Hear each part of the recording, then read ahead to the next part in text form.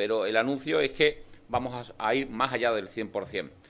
En el resto de Andalucía, pues les decía que estamos en el 51% ya de transformación, y hoy quiero hacer un anuncio importante para el conjunto de Andalucía.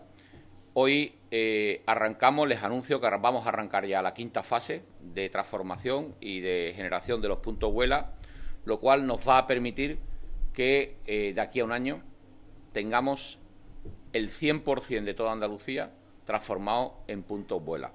Les anuncio una inversión de 20 millones de euros más en el conjunto de Andalucía para que logremos alcanzar el 100% de adaptación de puntos Vuela en Andalucía, es decir, logremos finalizar el 49% restante para que a través de las obras que ahora ponemos en marcha de ese 49% y esa inversión de 20 millones que les anuncio, tengamos la red completa de los más de 750 centros que tendremos en toda Andalucía. Eso significa que en este momento tenemos 389 centros ya que son puntos Vuela. Hemos invertido 22,5 millones en ese 51% y ahora invertimos 20 millones de euros más en el 49%.